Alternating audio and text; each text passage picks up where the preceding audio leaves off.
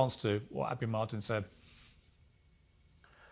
Well, you know, this is Abby's desperate attempt to discredit me. I'm a man of the field. I fought against Hamas as part of intelligence, legitimate intelligence organization, against savage group that were targeting civilians in suicide bombing attacks, waves of suicide bombing attacks that they killed people indiscriminately.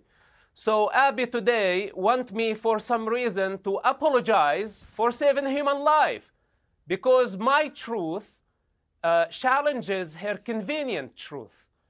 Abby does not have the authority. She's just a self-appointed low-grade journalist.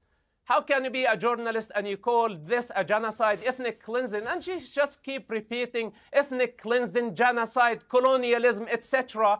None of it is real, including Palestine. It's only in your head. None of it is existential. Palestine was never born.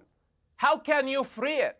It was never there. It's just a colonial entity, and some people choose to make it into a national identity. And this parrot has been just repeating Hamas propaganda. Marwan Barghouti that she's talking about him, she never met him. I knew Marwan before he got to power. He's a criminal. He killed 5 people. He has blood on his hands. He cheated on his wife. He has a secret son that he never revealed it to the public. Of course, I can criticize him, and I can criticize all the criminals that I know personally.